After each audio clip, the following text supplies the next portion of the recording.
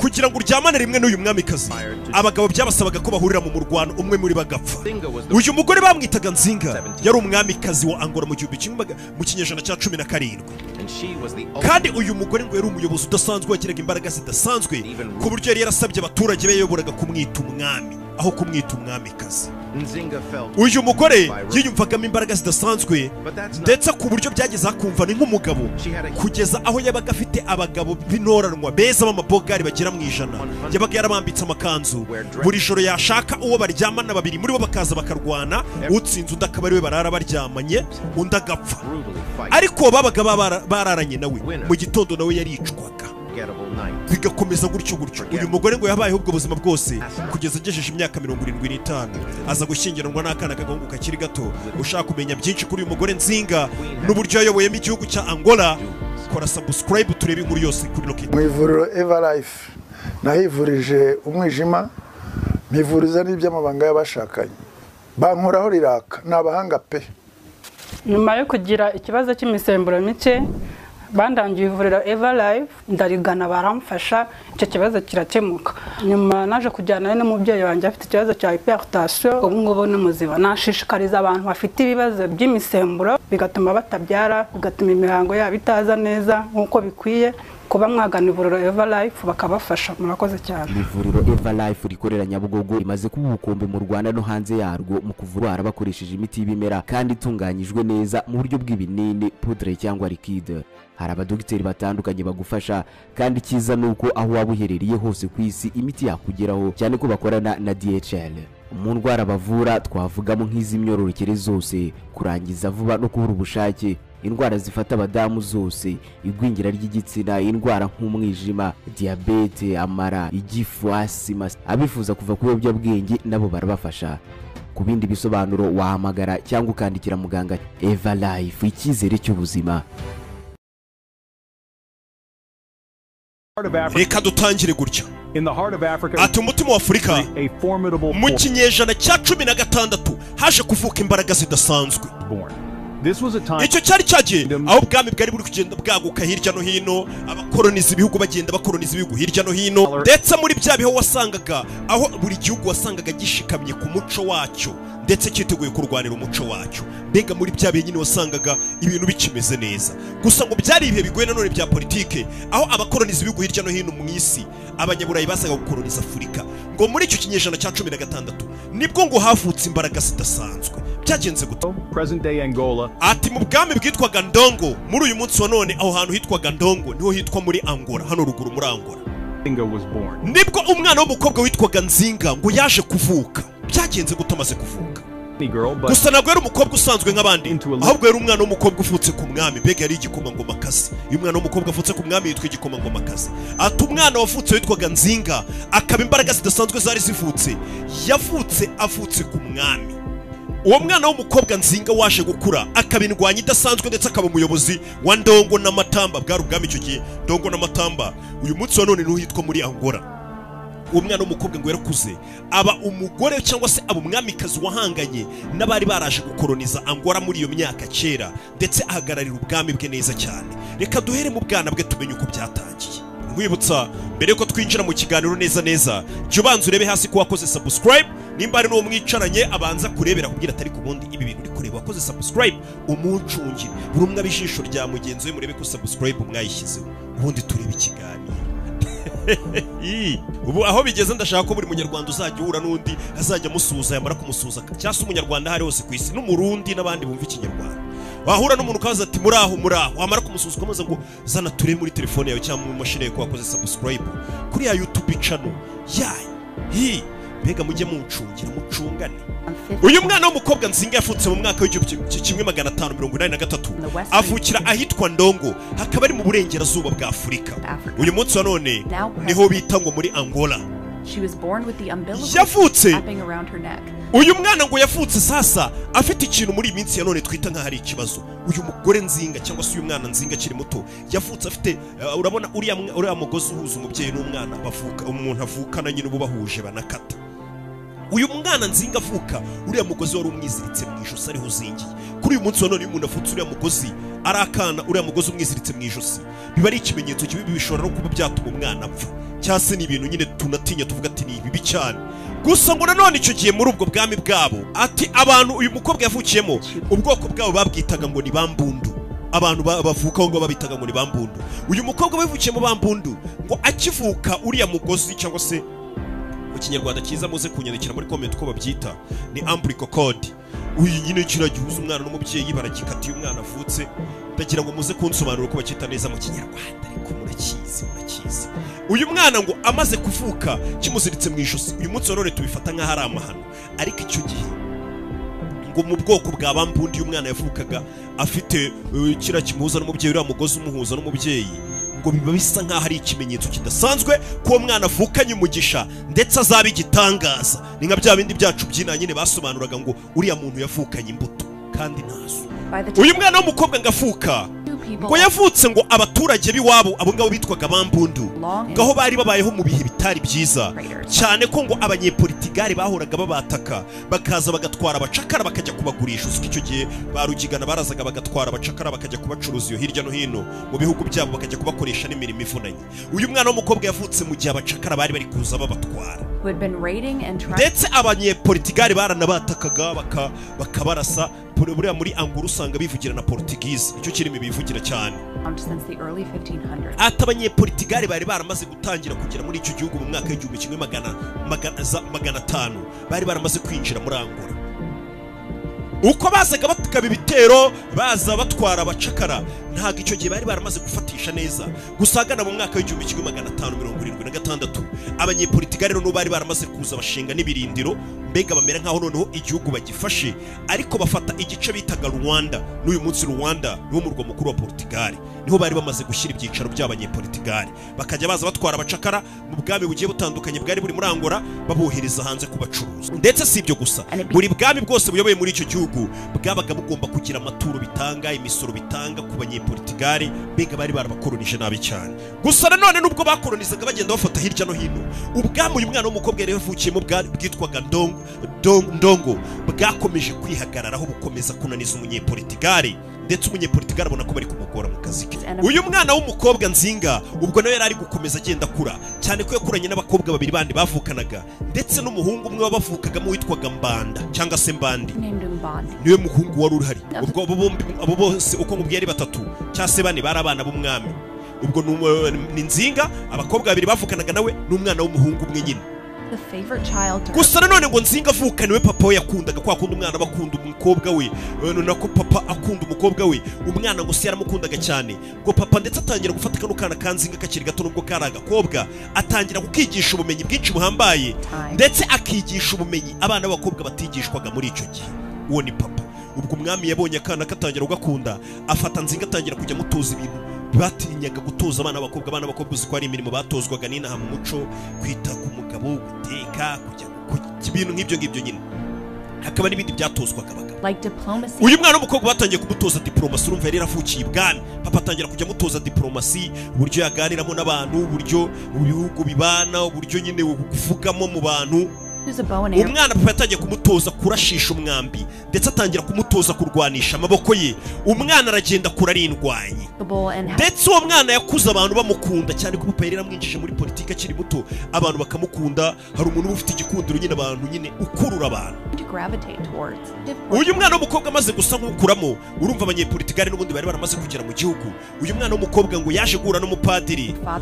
uwo mupadiri witwaga Kavadzi uwo mupadiri niwe waje gufata umwana w'umukobwa aramubatiza umwana nawe atangira kubatizwa muri kiliziya ndetse ikindi uwo mupadiri atangira kwigisha n'umwana w'umukobwa Njinga ikirimi cyo muri Portugal bavugaga Portuguese umwana atangira kugenda amenya ururimi noneho urumva yari amaze kumenya ururimi rw'amahanga rw'ababakolonije ndetse ikindi yari amaze kubindwanyi umwana yari azi diplomasi agendera ku birenge bya se papa wamutoza utuntu n'utundi icyo kinyepolitigari umwana yari amaze kwigishwa ndetse n'ubwo bumenyi yari afite ntabwo yari azi ko ari ibintu bizamugirira akamaro mu myaka iri gusa nanone uyu mwana w'umukobwa yangwaga na musaza we urumva mu rugo yakuriyemo umwana w'umuhungu wari urimo n'umwe witwaga Mbandi uwo Mbandi ntabwo yigeze akunda Njinga kuko yabonaga ngo Njinga ari we papa wakunda ndetse akajya abona hari ibintu yikora binarenze nk'imirimo akora uburyo arwanamo akabona murusha imbaraga kandi ari umwana w'umukobwa bikamutera ubwoba kashobora no kuzasigarana ubwami, ariko icyo gihe byabo ntabwo byari ibintu bishoboka ku mwana w'umukobwa yari kuzahabwa ubwami.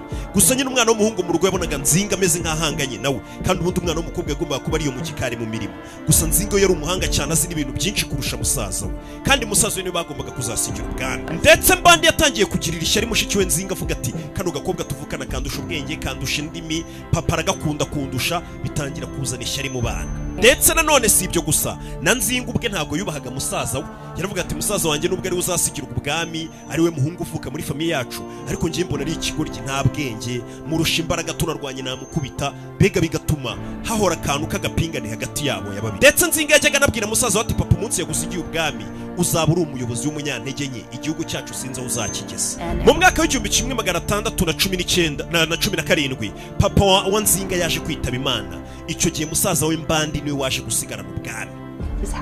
Gusa umusore amaze gufata ubwami nawe yatangiye kugira ubwoba. Bahoraga mu ntambara, abanyepolitigare babataka, bahora mu bitero nk'ibyo bahanganye n'umunyepolitigare n'ubundi bwami bwo hanze aho ngaho. Ngo Mbandi amaze gufata ubwami yatangiye kugira ubwoba, ngo kuko Njinga ahera umwana yari yarabyaye, uwo mwana aza kwicwa, ndetse no muvandimwe wundi bavukanaga bahuje umubyeyi umwe nawe aza kwicwa.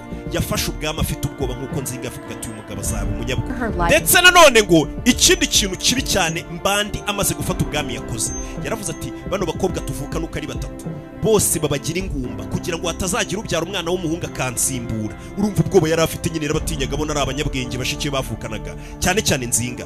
Musaza wabo niwe wavuze ngo babagira ingumba, batazongera kubyara umwana wari we wese, kugira ngo nyine bazamusimbure ku ntebe y'ubwami.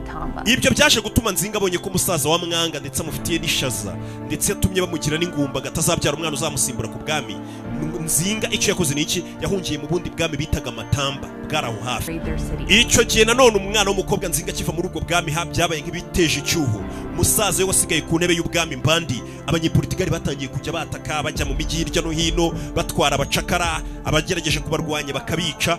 Bega ubwami buragenda buba bubi, nkuko Njinga bivuga ati musaza wanjye nayobora ikibazo kizaba gihari pe. Abanyepolitigari ntabwo bari bamenyereye buno bwami cyangwa amashyamba yo muri Portugal, gusa baje gura n'ubwoko bwitwaga ngo ni imbagara. Imbagara butangira kujya bufatanya n'abanyepolitigari mu kurwanya ubundi bwami bwo mu gihugu mindani. Abanyepolitigari batangira kugenda bagera ku butaka bunini, bafata ahantu hanini n'ubwami bunini kurusha uko bwari bafite mbere. Sasa Mbandi nibwo yatangiye kubona ko noneho ibintu byakomeye, abanyepolitigari bari kugenda bafata ahantu hose. Agira ubwo baravuga ati n'ubwami bwanjye no baraza kubugeraho. Aravuga ati kandi ngiye nta kinyepolitigari nzi kuvuga, ngeneye umuntu uzi kuvuga Portugize neza wajya kudiringa n'abanyepolitigari kugira ngo batazanyataka nanjye bakangira nk'ibyo bakorera abandi bantu bo mu bindi bihugu, cyangwa se ubundi bwami bunyikije mu gihugu wasangaga harimo ubwami bwinshi, icyo twita igihugu uyu munsi wa none.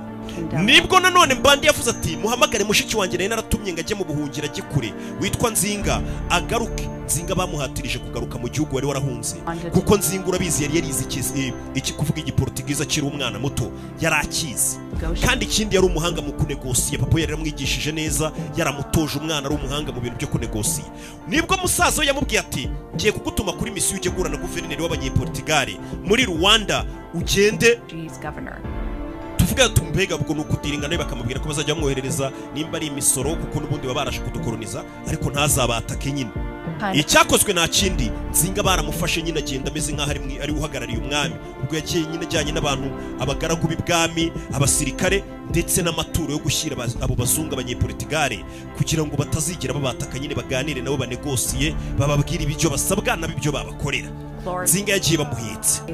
Njinga amaze kugera muri Rwanda yahageze asa neza cyane, ndetse ari umuhanga, ubona ko ari umukobwa wifitiye icyizere. Apana bya bindi icyo gihe abakobwa bumvaga ari abantu nyine batihagararaho, b'abanyabwoba, bakwiye kuba bari mu bikari batetse, bega ari abantu badahabwa agaciro kabo. Njinga we suko yari ameze bukere yaratojwe, ari n'indwanyi. Papa yaramutoje kuva akiri muto. Ngo akinjira ngaho muri Rwanda, ngo yinjiye guhura nabo barugigana, ubona ko ari umuntu wize, umuhanga, ufite icyizere rwose, ubona ko atajegaje. Ageze imbere ya guverineri w'umunyepolitigari ngo baganire n'abandi bazungu bari bahari, nawe ubwo yari ari kumwe n'abagaragu be b'ibwami n'abasirikare be. Akihagera yasanze guverineri yicaye ku ntebe ndende. Njinga arabwira ati nanjye munzanira agatebe nicareho tunegosiye guverineri. Guverineri aramubwira ati ntabwo nakwicara ku ntebe ngo nawe yicareho, icara kuri ako gasambika kuri imbere. Urumva nagasuzuma kubuje kuganira n'umuntu akakubwira ngo icara ku musambi, ngo yicare ku ntebe mbega bakureba mu bwonko. Nzinga ikintu yakoze ngo na n'uyu munsi cyagumye mu mateka, Nzinga ngo kigatuma abantu bavuga ati uyu mugore ashobora kuba kadasanzwe. Nzinga yahise ahamagara umwe mu bagaragu be aramubwira ati unama, undi arunama.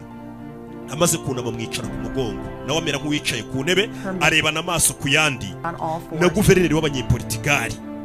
Abantu baraho barumirwa bavuga ati n'umugore katinyuka, kuko icyo gihe umugore ubundi yari umuntu bafata uko babonye. Babona ukuntu yahise atekereza vuba vuba, bamwimye intebe ngo nicare ku musambi. Uwo musambi yahise ahamagara umugaragu aramubwira ati pfukama kuri uyu musambi, inama ndayikora nkwicaye ku mugongo.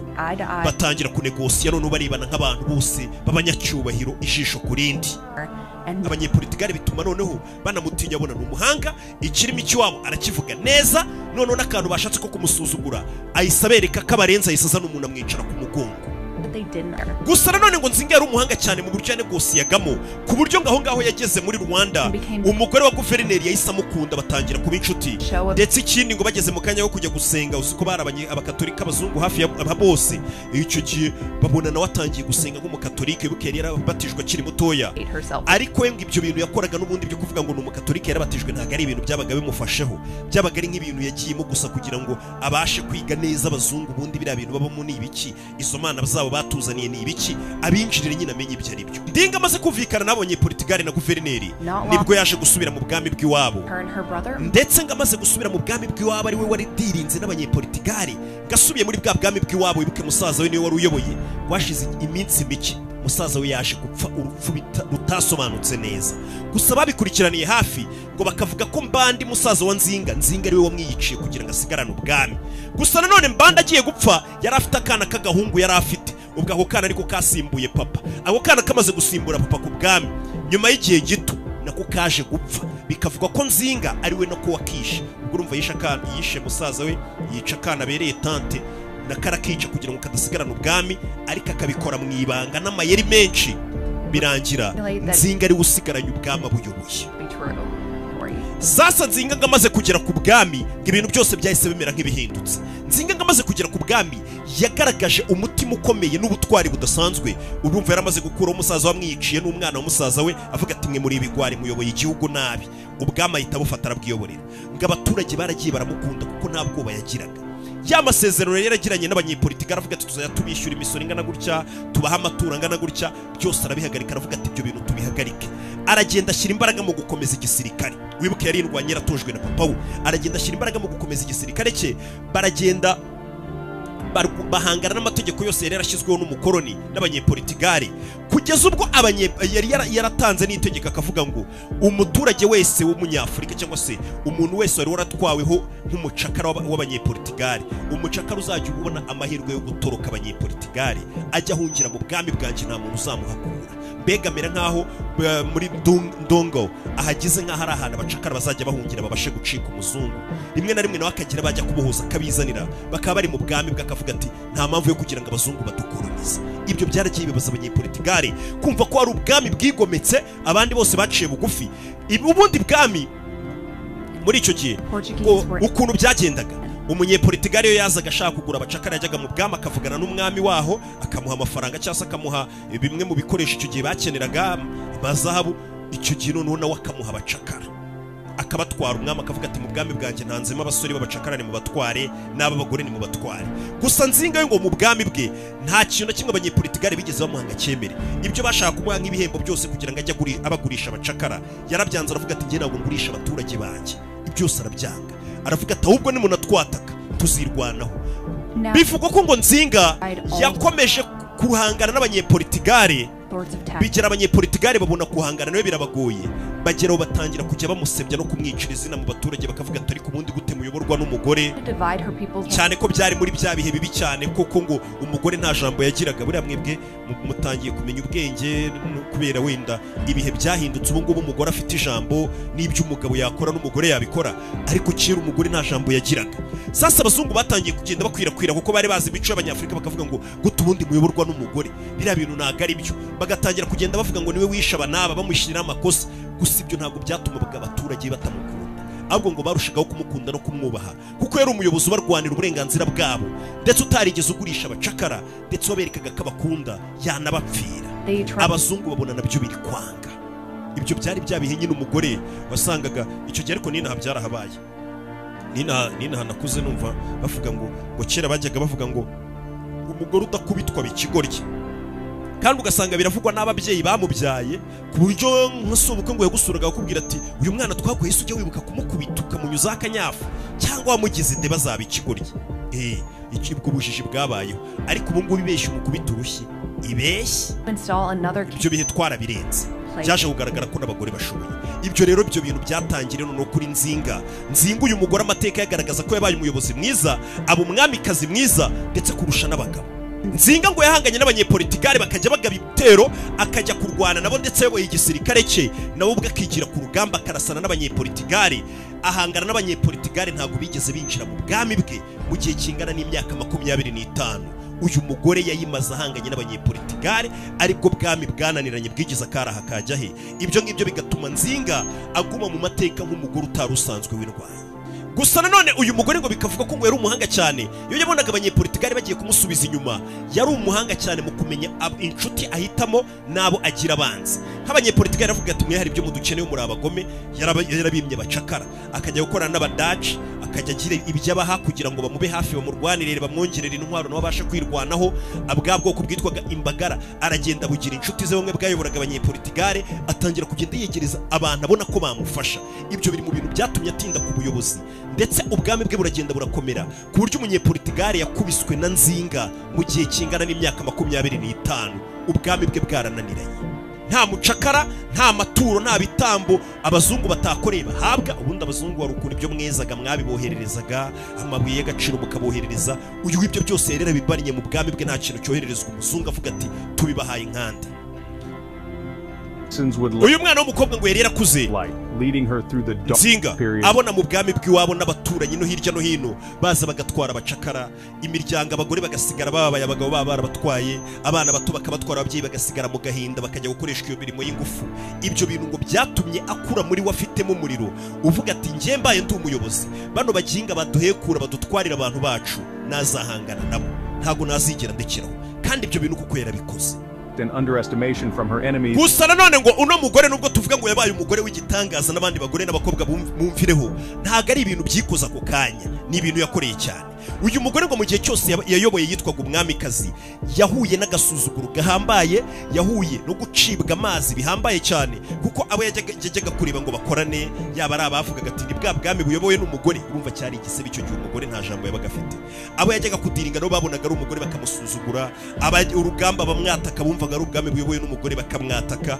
Byamusabye gukora cyane, aravuga ati igihugu cyanjye ngiye kugikomeza, nkomeze igisirikare cyanjye, yaba mu byerekeranye n'ubukungu, igisirikare, ibyerekeranye n'imibereho myiza y'abaturage, ku buryo ndenga ubundi bwami bwose kugira ngo mvuguruze babandi bavuga ngo ni ubwami buyobowe n'umugore, abereke ko n'umugore ashoboye. Ari mu bantu bakoze icyo kintu, na n'uyu munsi abantu bose bakimwibukiraho cyo kuba yaragaragaje ko umugore atarakwiye gusuzugurwa no muri iyo myaka yose. Ndetse babagabo bose bamusuzuguraga babona atarenze, ubwami bwabo bakajya babona buri gusigara inyuma. Ubwami bwe burahambaye, ndetse buri guhangana n'umukoroni umuzungu wari urenze, kandi ubwami bwabo bwo bwarapfukamiye umuzungu. Batangira kubona ko buriya n'umugore ari umuntu udasanzwe ndetse ari hejuru. Byamusabye gukora ataruhuka no gukora amanywa nijoro kugira ngo koko ahagararire igitsina gore, ndetse agaragaze ko ibyo bamuvuga hatari byo. Urabona abantu bafite ukuntu baguca amazi ibintu bishoboye, hari ukuntu bikorera icyo kugira ngo bemeze ko bishoboye, nibirenze ibyo wabikora. Ibyo yarabikoze akora ubutaruhuka. Ndetse ngo we yarivugiraga ati kari agasuzuguro bansuzugura ngo ndi umugore sinayobora, kuriya kuntu banca amazi, ibyo ngibyo ngo nibyo byamuteraga imbaraga cyane bigatuma akora cyane. Byaramushitura akavuga ati ni kuriya bamvuga, reka nze mbibereke.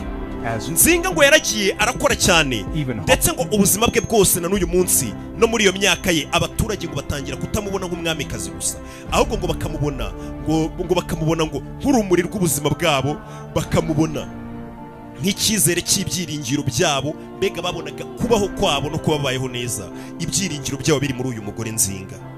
Ndetse ngo uyu mugore ngo azwiho kuba yaragiye azana amatekinike menshi y'udutero yagiye agaba cyane cyane byerekeranye n'urugamba. Abanyepolitikari ntibamenyaga ukuntu ngo abakubise, yabaga afite udutero shumi ngo agenda batamo gake gake mu gihe biteguye kumwataka, bagashiduka bari gukubitwa, abagasubira inyuma, abandi bagaca hirya umunyepolitikari bakamukubita ku munsi atari yiteguye, ku buryo umunyepolitikari witeguraga kwataka ubu bwami abona bamuciye intege kandi atarabageraho. Ngo yari umuhanga cyane atekereza kure. Njinga nk'umwana rero akuze abona abacakara bo bajya kubagurisha byarabaye nk'ibintu bisanzwe, yaba papa yari umwami, musaza wabaye umwami, ibyo byose yarabibona gukunda abacakara bazaga bakabatwara ngo bikamubaza. Njinga ikintu yakoze ngo yaraje aba umuyobozi utazigera ugurisha abacakara, kuko abacakara kubatwara bishyuraga umwami hari ibyo bamuhaga, ariko wabaga arimo no kumutera ubwoba. Yabaye umuyobozi utagira ubwoba, umuyobozi utazigera ucuruza abaturage benga abacuruze bajye kuba abacakara b'abazungu, ahubwo ngagaragaza ko ari umuyobozi witeguye gupfira uburenganzira n'umudendezo w'abaturage be. Ibyo yarabigaragaje. Ikindi ngo mugore ukuntu yari ameze ngo yari umuntu wagiye afata igisirikare abasirikare bose bakamwubaha, abantu baba barakugandukiriye ku buryo uvuze nyine bavuga ati yesa, baraciye bugufi, baramaze gukonfirima karindwanyi barenze, ndetse ari umuhanga cyane. Abasirikare be rero bamaze kubakonfirima bamwubaha kandi bizera ko urugamba bajyanyemo ari ibintu byiza. Ikindi ngo abaturage n'abandi bantu bamuzi bamwubahiraga ubwenge yari afite, ntabwo yari ikigoryi, yari umugore ufite ubwenge bwinshi cyane. Ikindi nanone ngo bakanamukundira ko yabaga yaramaramaje avuga ati ngiye nzanabapfira, ndetse bakanamukundira ko babonaga iterambere ari kubagezaho, babona ko icyo abifuriza ari ukubaho bishyira bakizana, nta bintu by'ubucakara kuzuza gukura umuryango wawe ugiye kujya ukora uhembwa inkoni. Abacakara barakoraga bakabahemba inkoni, nicyo gihembo babahaga kandi bakoze. Unagere kutaguhemba amafaranga cyangwa n'ikindi kintu, aguhemba inkoni wamukoreye, ni uko abacakara bari babayeho.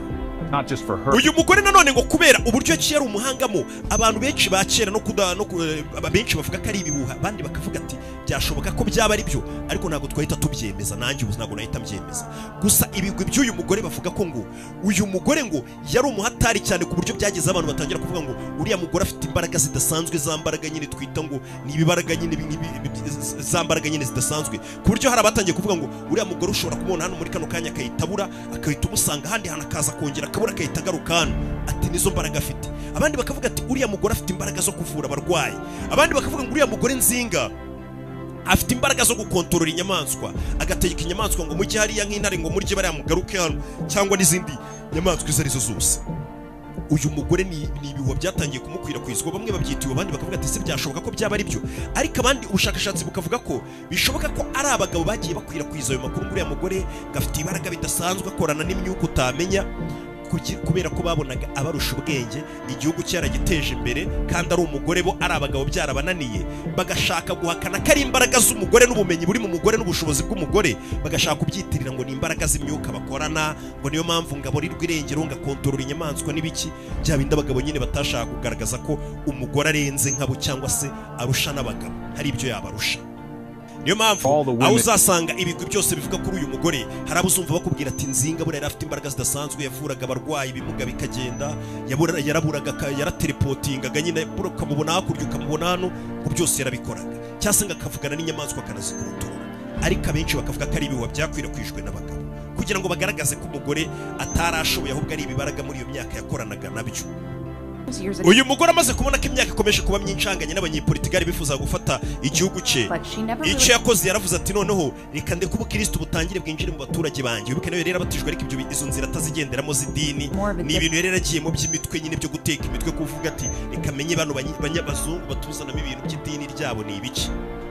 Nibwo yatangiye kureka ngo ibintu by'abakatolike byinjira mu gihugu cye, akangurira n'abaturage be kuba bakwakira ubwo ni Yesu, yabye abakatolike no bakira Yesu, ndetse areka abamisiyoneri bazaga kubwiriza ubutumwa bwa Yesu binjira mu gihugu cy'abaha umudendezo, bakajya bigisha iby'iyobokamana, arabareka pe. Ndetse ngo bivuga ko ngo n'umugore yatangiye kugenda kubera bwa buhanga nababwiye, ari umuhanga cyane muri diplomasi, atangira kujya yumvisha abantu b'i Burayi, abanyaburayi, ndetse bigeraho aza no kwihurira na Papa Alexandre wa karindwi mu 1661. Papa wari uriho icyo gihe, baribonanira baraganira, ndetse Papa aramubwira ati wa mugore we, ndagushimira ko ubwami bwawe bwa Ndongo n'Amatamba wabashije kuba bwatuma buba abakristo benshi bakakira kiliziya bakaba abakristo. Ndetse ibyo ngibyo byo kuba yaravuganye na Papa bakihurira bakamenyana, igihugu cye kikaba kirimo abakatolike benshi, byamukinguriye umuryango. Ni ya diplomasi na ya mitwe nyine yatekaga, urabizi bisaba byose gushyiramo utuntu two gucangacanga. Abazungu yabakirinye imitwe muri ubwo buryo, birangira Papa avuze ati kira gihugu mukireke, bituma abanyepolitikari gahunda bari bafite batangira kubana neza n'abanyepolitikari, ibyo gushaka kongera kubakoloniza barabihagarika. ndetse n'abanyepolitikari bikubitana n'uko bari barambiwe kuba bari bamaze imyaka igera muri 25 bahanganye n'ubwami bwari wewe na Njinga. Ibyo nibyo byaje gutuma muri 51 abanyepolitikari batangira kuganira na Njinga n'igihugu cye kubyerekeranye n'amahoro, ko babana mu mahoro ntabyo kongera kwatakana. Ndetse nibwo basinye amasezerano yuko ntawe uzongera kwataka undi, bega buri umwe agiye kwigenga n'undi akigenga. Uyu mugore yamaze imyaka 37 ayoboye, ndetse iyo myaka yose ntabwo yigeze akolonizwa, yakomeje guhangana. Amaze kugira imyaka 82 muri 60 mu 1663 Njinga nibwo yaje gusinzira aripfira, kwa kundi umuntu nyine ngo bavuga ngo yazize urw'ikirago rwa rupfa abantu benshi bifuza kuryama bugacya wipfiriye nta bintu byinshi bindi byaguhitanye. Ati nuko Njinga yapfuye agana mu 1663, ndetse bagiye kumushyingura ngo bamushyinguranye imyambi ndetse n'umuheto bawuziritse ku bitugu bye, nk'umuntu wari indwanyi kandi wakundaga kuba indwanyi. Ndetse na n'uyu munsi ngo yibukwa nk'ikimenyetso cyabashije kugumisha batatse igihugu cya Angola, akabagumisha hirya ku buryo batigeze binjira mu bwami bwa Ndongo ndetse n'amatamba kugeza apfuye. Ndetse ngo bivuga ko ngo uyu mugore amaze gupfa hashize imyaka itari myinshi, abanyepolitikari none haribwo babashije kwinjira muri bwa bwami bwa Ndongo baza kubukoloniza. Bita ngo binagaragariza abantu bose bo ku isi ko ikintu cyari cyarananije abanyepolitikari ari uriya mugore. Uriya mugore rero yaratumye igihugu cye kidakolonizwa, aho akimara gupfa igihugu cy'abanyepolitikari bahise bagikoloniza. Ba bagabo bavugaga ngo umugore ntashoboye, ntabwo bigeze babasha kukirinda icyo gihugu, byarangiye gikolonijwe. Njinga n'ikibumbano cye kirahari, ugiye muri Angola uhasanga igisitati kinini cy'umugore. bajya muri Angola ngira ngo murabizi, haba ikibumbano cy'umugore bita Njinga, buriya kiri muri Angola uzabona kirekire. Na n'uyu munsi ni intwari y'igihugu cya Angola, ndetse n'umwamikazi w'ibihe byose wabaye uhambaye muri Afurika utarusanzwe, ndetse wagaragaje ko yarazi kuyobora icyitwa imiyoborere myiza no guha kwishyura ukizana abaturage be. Ndetse na n'uyu munsi ngo ikibumbano cye muri Angola kigaragaza indwanyi irwanira ukishyura ukizana, ndetse na n'uyu munsi wa none bamufatiraho icyitegererezo. Uyu munsi twaganiraga kuri Njinga nk'uko mwari mwarakomeje kubinsaba, bibutsa gukora subscribe, ndaje dukomeze n'izindi nkuru nyinshi. Wibuke gukora subscribe, share muri comment, kandi ujye wibuka kujyamo, buriya muramfasha cyane. Mujye muri comment mubwira ati watuganirije kuri ibi, ubusabe bwanyu ngiye nzajya mwumva kandi tuzajya tubikora. Wibuke kujya muri comment.